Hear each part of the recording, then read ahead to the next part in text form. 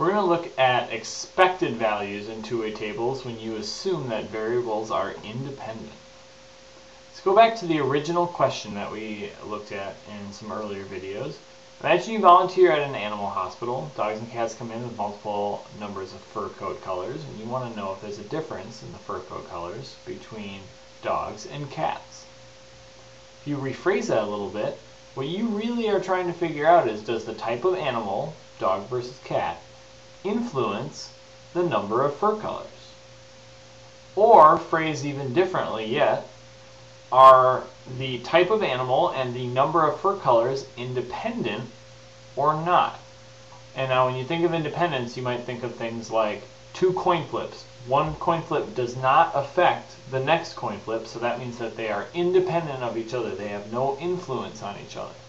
So what we want to know is, does type of animal and number of colors in the fur coat affect each other? Are they linked or related in some way, or are they totally independent? The way that we're going to be able to answer this question is by working backwards, doing a hypothesis test. Now, we're going to pretend or assume that it's independent. We're going to assume that the two variables we have, they absolutely are independent. And then we're going to look at our data and try to prove statistically that we're wrong. We're going to try to put this hypothesis that they are independent and then try to prove ourselves wrong using our calculators to find a p-value. So before we get to any of that, we have to start with this expected count.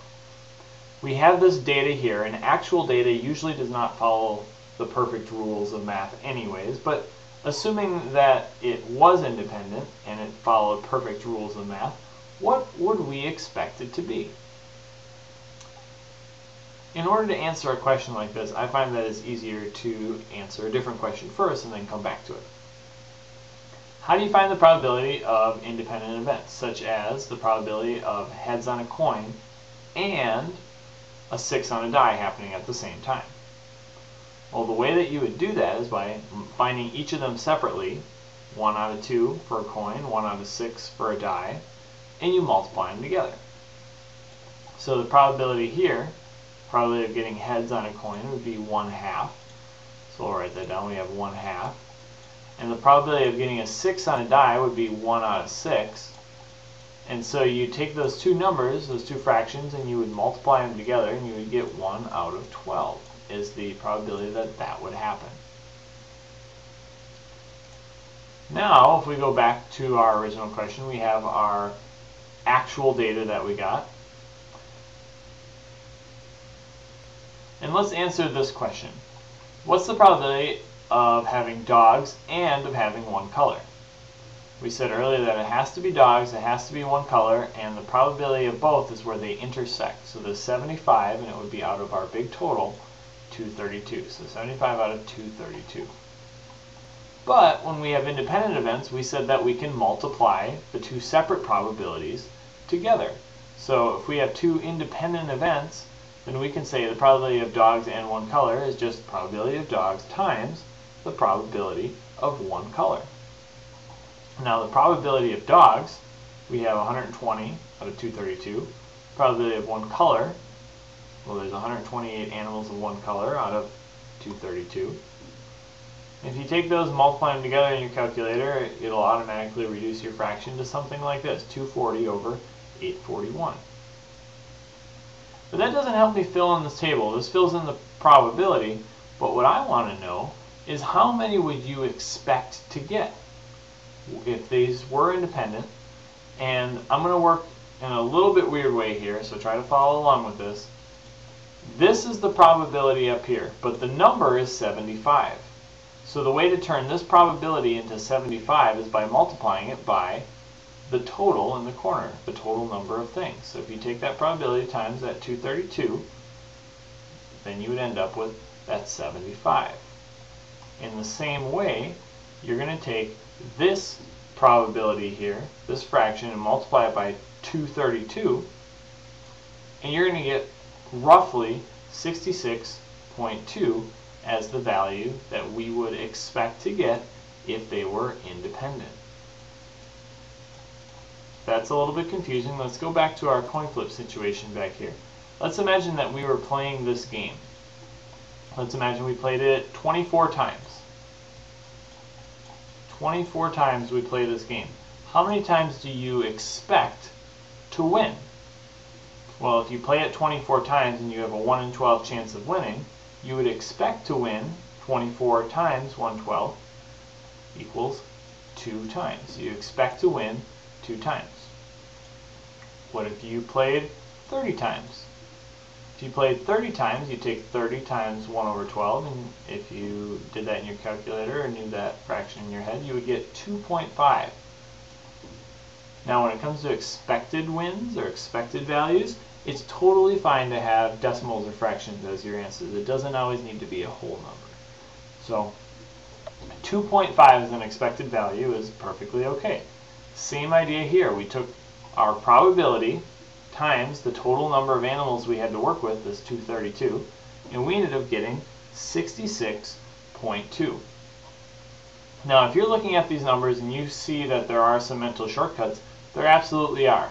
One of such mental shortcuts is to take this numerator here, 120, which corresponds to that number, and take this 128, which is the total down here, and divide by the big total, 232, right here. What you'll find is that you don't actually need to do that twice, because this time multiplying down here cancels out with one of these two, and so you really only have to multiply this times this divided by that, and you get your answer of 66.2. The reason I don't care that you understand that or not as a mental shortcut is because your calculator can do the arithmetic anyways. The important part is that you understand why this expected value would be there. And the reason that this is there is because you can take a probability, this and this, by multiplying the two separate probabilities. So again, if you do it separately, you break it down, and then you eventually get back to this total up here. That's the reason we can find such a value. Again, this might be a little bit confusing, so I apologize for that.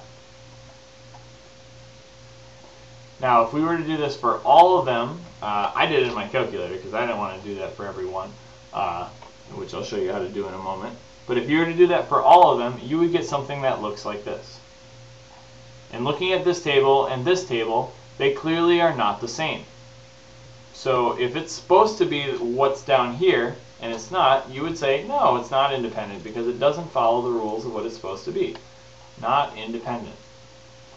But if that's your immediate conclusion, as it was for me, then think about this situation. If we flip a coin 100 times and only get 42 heads, does that mean that each outcome is not independent? Because we expect 50 heads when we flip a coin 100 times. But if we get something different, does that mean that they're not independent? Not necessarily. Usually, I mean, any time you're flipping a coin, there's going to be randomness involved, so sometimes it's going to be a little high, sometimes a little low, and 42 seems a little bit low, but that's very possible. It definitely could happen. The question is how likely is this set of results up here, given that we expect something like this if it's independent? That's where our p-value comes in handy. We want to measure how different they really are. So expected value is all about getting this comparison chart, this set of expected values in our table. The next thing we're going to do is do a statistical test, the chi-square test, to figure out how different it really is.